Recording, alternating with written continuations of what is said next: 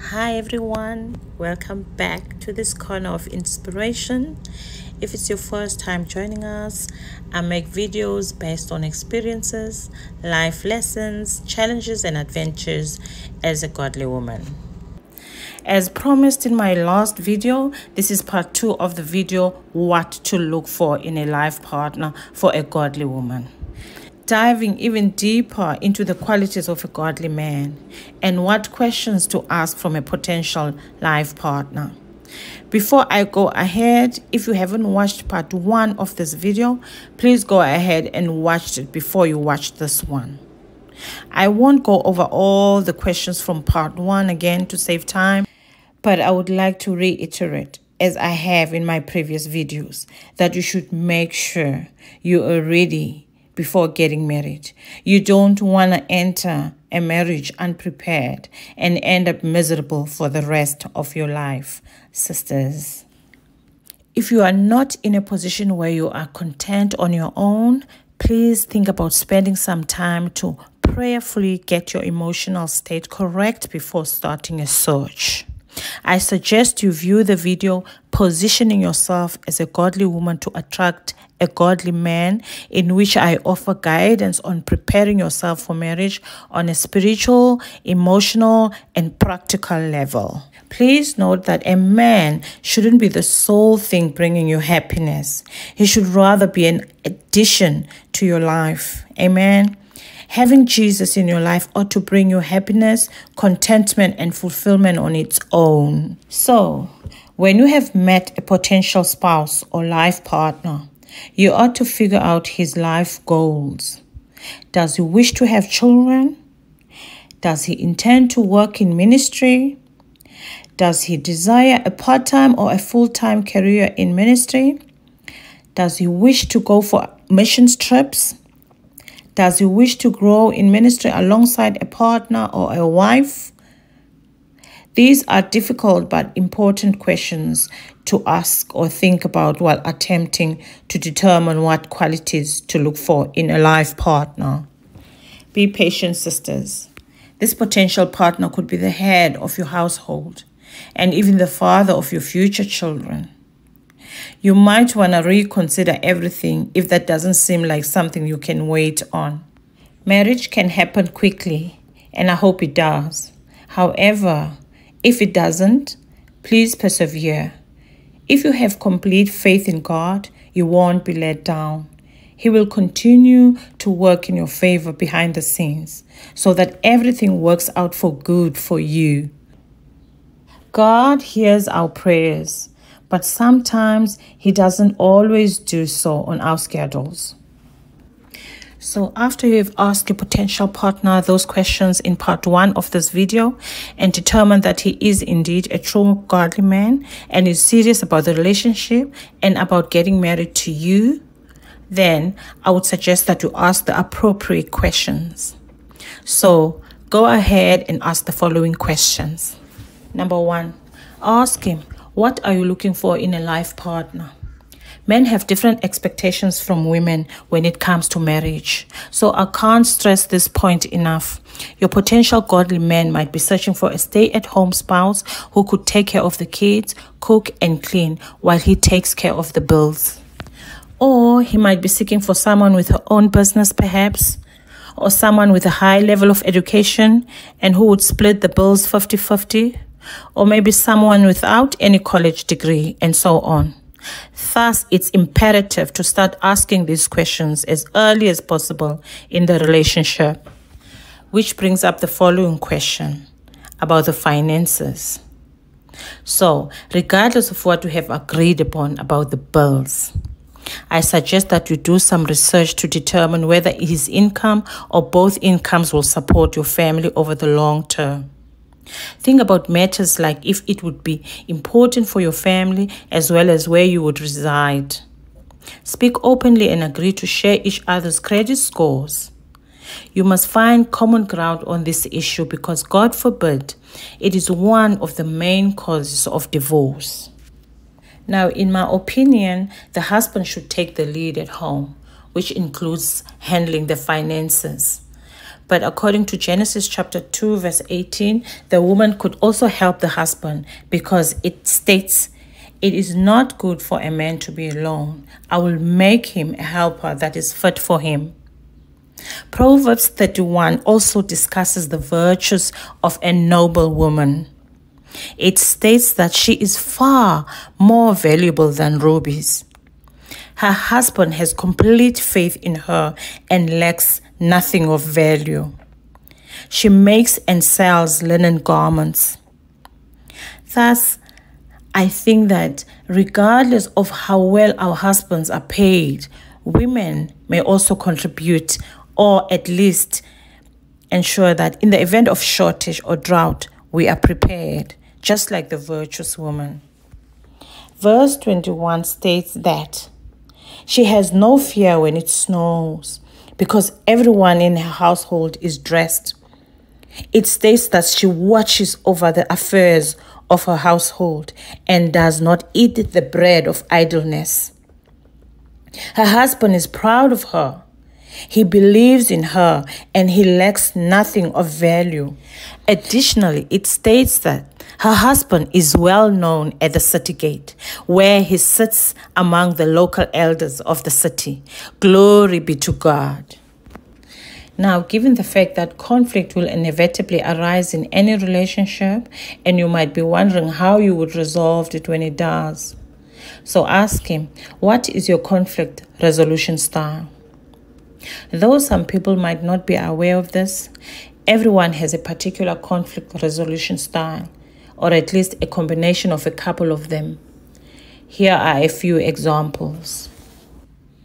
Number 1, the compromising conflict resolution style.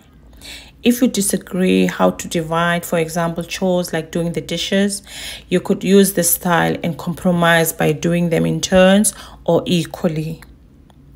The next example is active listening. It's when you get ready to listen intently, paying attention to the verbal and non-verbal cues that are being given, considering what's being said, and then responding appropriately to demonstrate that you're paying attention to what's being said and remembering the information for later. This style is actually my favorite since it shows that you both understand one another.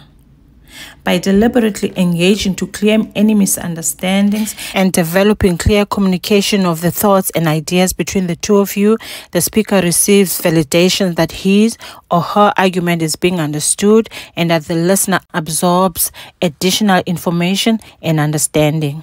When using this style, involving a third party, a mentor, or a family member because you are unable to resolve a problem may be avoided.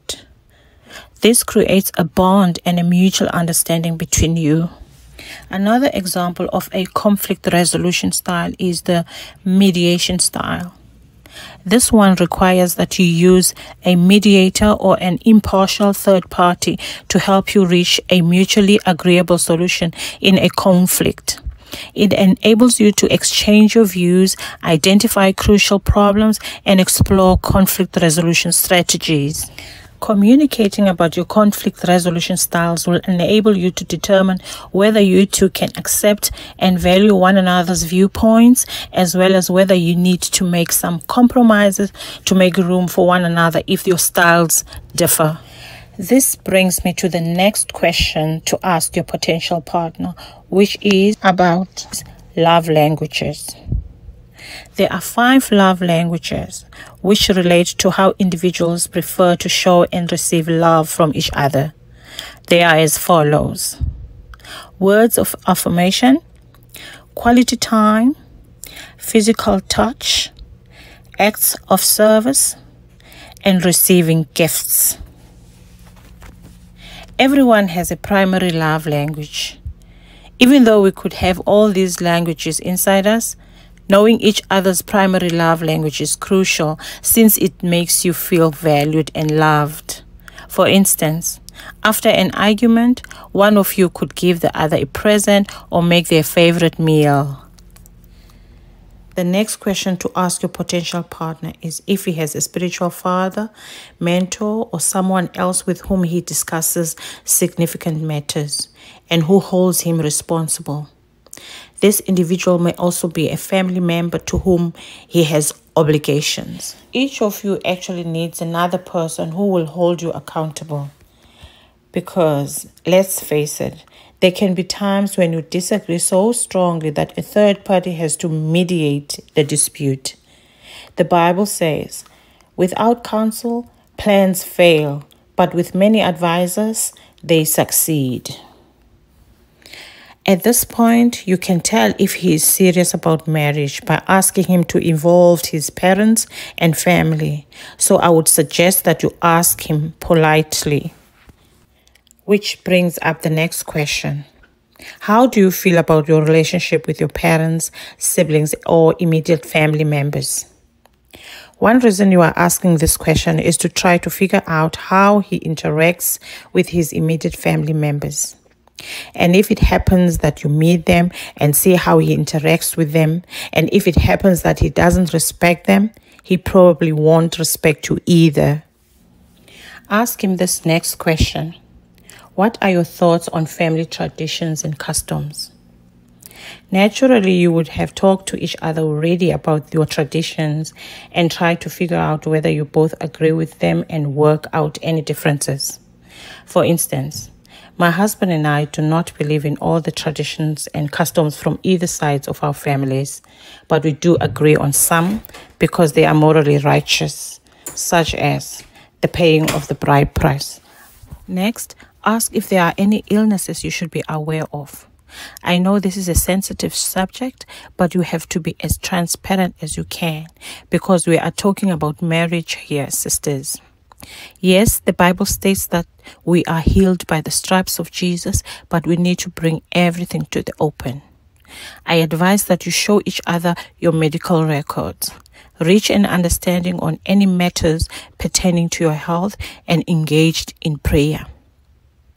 Matthew chapter 18 verse 19 states that if we ask anything from the Father in the name of Jesus, it will be granted to us if we agree upon it. Asking each other this crucial following question will help you both. Do you have children of your own or stepchildren?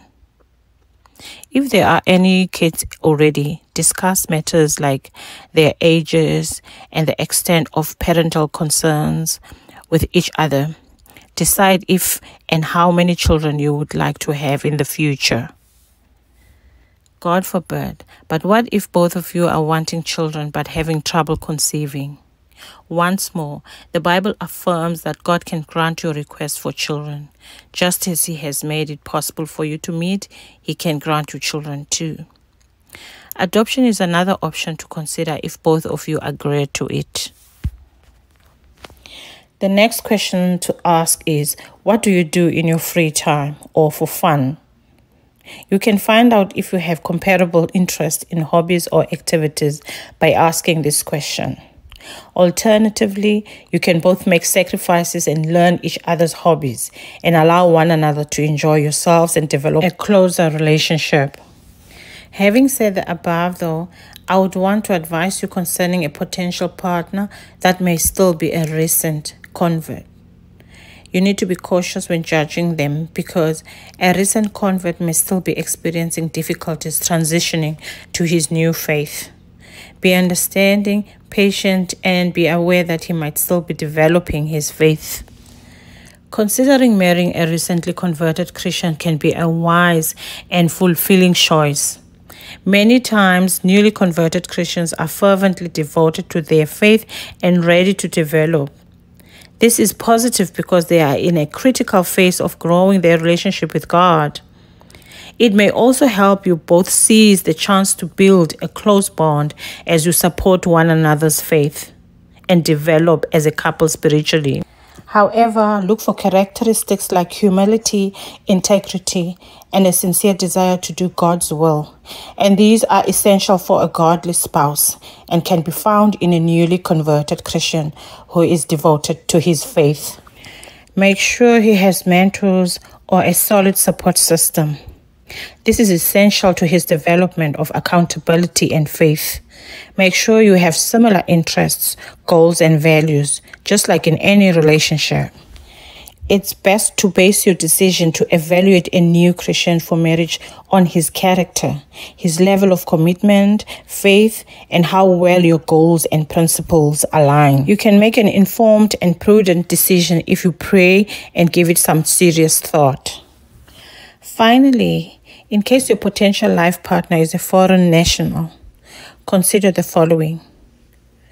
Godly men are found all over the world, but if your potential partner is not a citizen of the country you call home, you might want to look at part 1 of this video. I also suggest asking yourself the following questions. Does he intend to live with you or separately from you? If he wants to live apart from you, be cautious and don't get married unless you are positive that his intentions are right. Is he demanding to reside in the country you belong to? Re-evaluate his intentions to desire to marry you, unless his response seems sincere. If you are not sure about the motives of the foreign partner, you may want to think about getting an expert to help you as well. Ultimately, pray and ask God for guidance. Seek his wisdom and discernment to determine whether any potential partner is the proper match for you in the light of his word found in James chapter 1 verse 5. It says, if any of you lacks wisdom, let him ask of God, who gives to all liberally and without reproach, and it will be given to him. So there you have it, sisters and brothers. I hope this was helpful. Let us pray. Father, this is the part 2 of this video. What to look for in a life partner for a godly woman. We have prayed and we believe that you shall continue to enlighten your children, enlighten your daughters, oh God, in Jesus' name, and guide them. We thank you, Father. Amen. Thank you for watching. I hope this information was of help to you all. If you have any questions or video suggestions, please comment below in the description box. And I'll see you in the next one.